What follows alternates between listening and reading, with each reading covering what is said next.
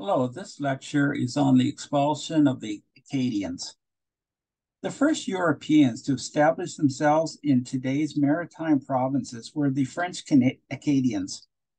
Their story includes a chapter of authoritarian horror. In the 1750s, political elites devised a deportation policy that caused grief and death for many Acadians who had no viable recourse once the tyranny took over. From 1604 to 1607, the French attempted to establish a colony in the present-day Maritimes. Too far from the best fur regions, the French gave up their settlement of Port Royal. After Pierre de Gois, Sieur de Monts, and Samuel de Champlain left Port Royal, the French focus was on the St. Lawrence River. The French, however, had not completely abandoned Acadia. Acadia did promise better farming because of its warmer climate. Jean de Biencourt de Poutrincourt wanted to settle in the area that he found beautiful. His small band of followers began turning land into sufficient farms, but English raiders destroyed their gains in 1613. A more serious settlement attempt was in 1632. Many settlers from the west coast of France were farmers with important skills. They successfully reclaimed fertile marshlands in Acadia by building dikes and draining ditches that tamed the strong tides of the Bay of Fundy. Their system of farming allowed fresh water from rain and snow to run off the marshes during low tide while keeping salt water from entering the dike farmland during high tide. The initial stage was labor intensive, but the Acadians did not have to clear forested land or remove rocks from the soil. The Acadian colony grew steadily after the mid-1600s. Throughout the 17th century, Acadia was ruled by either France or England. There were approximately 3,500 Mi'kmaq and Malecite natives in the region, and intermarriage of natives and Acadians was common. With the 1713 Treaty of Utrecht, England gained possession of Acadia. Under the British, Acadia became Nova Scotia and Port Royal was renamed Annapolis Royal. The French retained Ile Saint-Jean and Ile Royale, today's Prince Edward Island and today's Cape Breton Island. At the time, there were approximately 2,000 Acadians, and the British were content to let them stay in Nova Scotia. The French wanted to build up their numbers on Cape Breton Island by having Acadians relocate there. However, the Acadians lacked interest and instead preferred their valuable farmland over the rocky soil of Cape Breton Island. The Acadians could practice their Catholic beliefs, but they had to promise loyalty to Britain. Preferring neutrality, the Acadians did not take an oath of allegiance. The British did not press the issue, at least not until later. The Acadians themselves only wanted to be left alone and live peacefully on their farms. They did not want to support either France or England. If they supported England, they ran the risk of reprisals by the Mi'kmaq, who were allies of the French. The loyalties of the Acadians were to their families and their villages rather than to France. The Acadians depended on themselves for food, shelter, and clothing. They did not divide their land as the French did in the St. Lawrence River Valley. Rather than neatly divided strips of land along one river, the Acadians utilized land around scattered villages. They were part of the trading network of the North Atlantic and carried on a thriving, often illegal trade with New England. The Acadians traded wheat, salt pork, fur, cattle, fish, and furs to New Englanders for molasses, sugar, iron tools, furniture, cloth, brandy, dishes, and other products. There was always the threat of raids by New England pirates, but the period from 1730 to 1748 has been described as the golden age in which Acadian society flourished. In 1750, the Acadian population was approximately 12,000.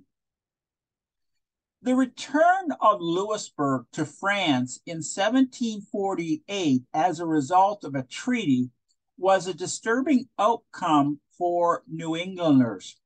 They viewed it as an act of betrayal by the British government.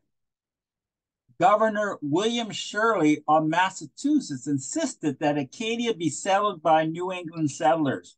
He wanted to see the removal of Acadian troublemakers. The hostility of Mi'kmaq natives also became a more serious issue. Numerous times the natives attacked British trading and fishing boats. In wartime, the French paid natives for British scalps. The British became doubtful that the Acadians would be loyal to England during a war. Although there was no declaration of war between England and France, military conflict broke out in Acadia in 1755. The British advanced on the French fort of Beaujeu on the Shenandoah Isthmus. The French were vastly outnumbered and outgunned, and they surrendered within a few days. Those who fought with the French included about 300 Acadians.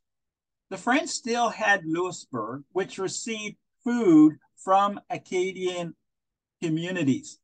The British strategy was to terminate the supply by deporting the Acadians, which would also eliminate any rearguard threat when the British attacked Louisbourg. There were obvious benefits for New Englanders if the Acadians were forced off their rich farmlands. As the English saw it, justification for this rather daunting and harsh plan was that the Acadians had refused to swear an unqualified oath of allegiance to the British king. Expulsion was cruel, but there was enough Acadian support for France for the British to question Acadian professions of neutrality. The actual process unfolded quickly. In July 1755, deputies from the Acadian villages were ordered to Halifax to take the oath. When they refused, Governor Charles Lawrence of Nova Scotia, in power since 1753, decided on the ruthless action of deportation. England had recently suffered a major loss to France when the French and their native allies defeated General Edward Braddock's army near present-day Pittsburgh. British leaders used the military crisis and subsequent hysteria to proceed with their goal of expulsion. Acadian delegates tried to strike a compromise. The Acadians would surrender all of their firearms to the British as proof of their loyalty, and they would accept an earlier oath of their loyalty. The British did not budge. The Acadians would have to leave Acadia, even though they had not officially supported France after 1713. The logistics of expulsion were formidable. However, the process of exportation was deemed possible because of the several hundred New England militiamen who were in Acadia at the time. In September 1755, males 10 years old or older were summoned to parish churches to be told of His Majesty's intentions. The Acadians learned that their lands and homes and livestock were confiscated and that their families were to be transported out of the region. The prisoners were herded aboard ships.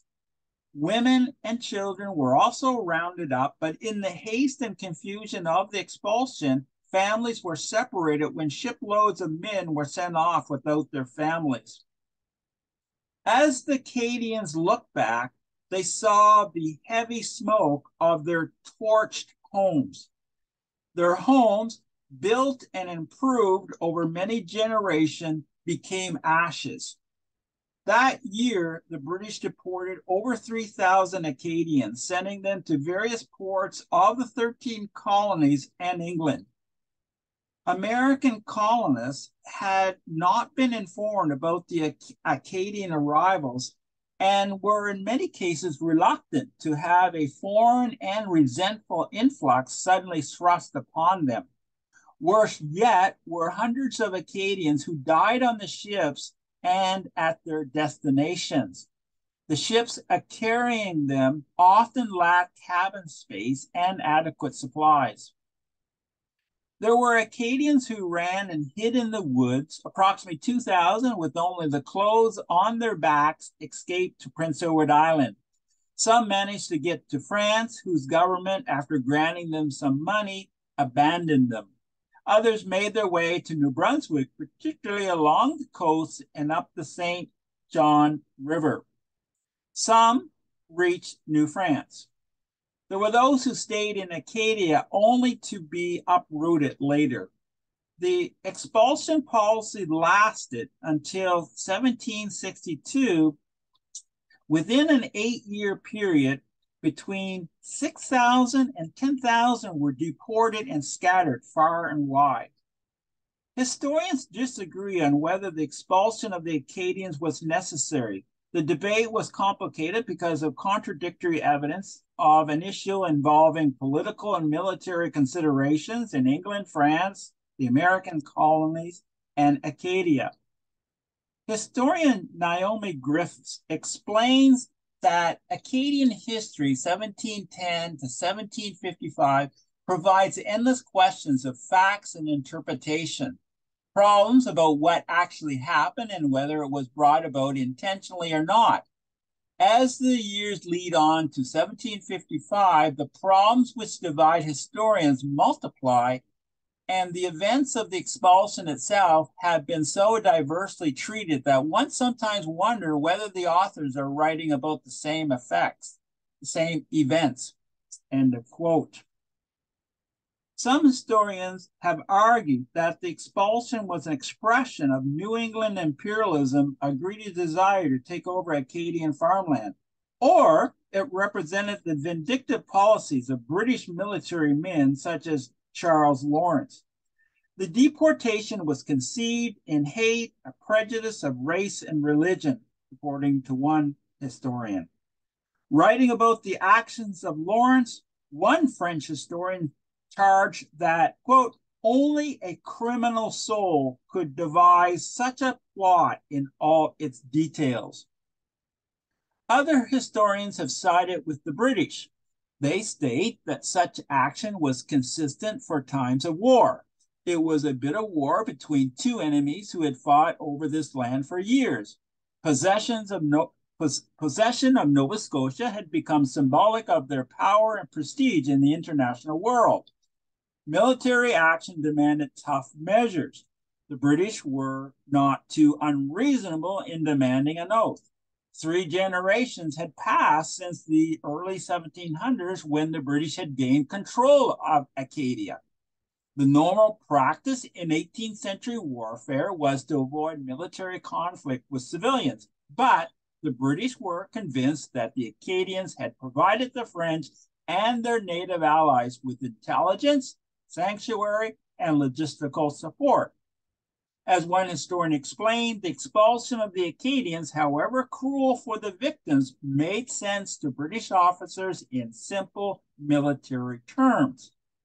There were other historical examples of elites getting rid of stubborn minorities. In the previous century, King Louis XIV expelled the Huguenots, that is the French Protestants, from France. One consequence of the American Revolution was the banishment of many Tories from America. History reveals many examples of politicians devising inhumane policies. Nonetheless, it remains tragic that the first European immigrants to establish themselves successfully in the present-day Canada's maritime provinces received such treatment. Many Acadians died of malnutrition, disease, exposure to harsh weather, and shipwrecks. The historical record is contradictory, but one can see that politicians devised a deportation policy that caused grief and horror for a minority that had no viable recourse once the authoritarian plan was in operation. It was a tragedy that no solution for both British security and Acadian survival was forthcoming. Thank you.